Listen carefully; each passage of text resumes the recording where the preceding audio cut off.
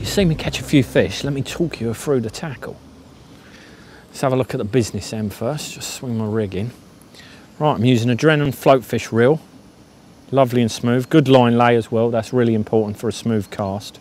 And I really like this feature, it's on the reels, 2.6 pound line, so I know it's just a little mark on the top of the spool that indicates all the weights I've got in my box.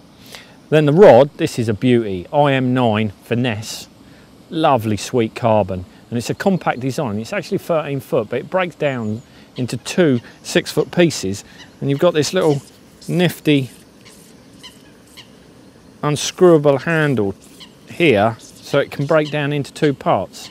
It's a great idea, save having to fold it into 3 parts, especially for an angler like me that likes roaming around.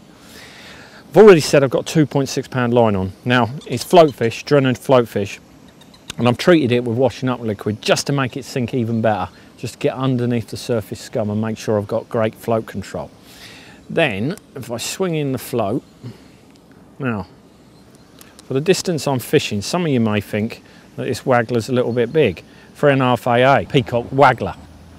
Very buoyant, insert tip, so I can see fine bites. But I like heavy weight when I'm fishing still waters, so I can cast well out of the zone of where the fish are feeding. You don't want to be thrashing the water constantly. You hear your rod tip going, that's all wrong. It should be all smooth and gentle, so you're well out of the area. That gives you a chance to bury the line as you draw it back into the zone. So there's my weights at the top, but the real important part here is the little float adapter. So if I have got to go further out, I can just pop that off and pop another one on. Dead simple. And no one hardly ever, I see so many pleasure anglers putting the float straight on the line. Always use the float adapter. Then my shotting pattern is maybe more associated to rivers. It's a shirt button style, but I find when I'm fishing on the drop, as I am here with red maggot, I find that it's a great way of presenting it naturally. It falls on a natural arc through the water. And I've already said a couple of times I'm on 2.6 pound line, and because we're in a lot of weed, because we're after fair sized fish, the perch you've seen we're catching nice fish, I'm using the Drennan barbless carp, and that's 18 to 212s. That's a tough model, and this is barbless, and I find that really good for perch because they've got a real bony mouth, so it just penetrates into their mouth and stops you losing so many. So that's it, really. Nothing more complicated than that. As with all my rigs, nice and simple. It's all about finding the fish, maggot on, swing it out, and a nice, smooth, steady cast, and we're back fishing again. Feed some maggot.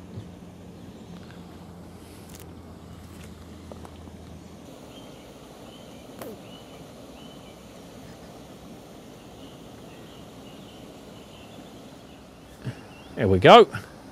Oh, nice fish. Gotta keep calm now. He's desperately trying to get rid of that hook.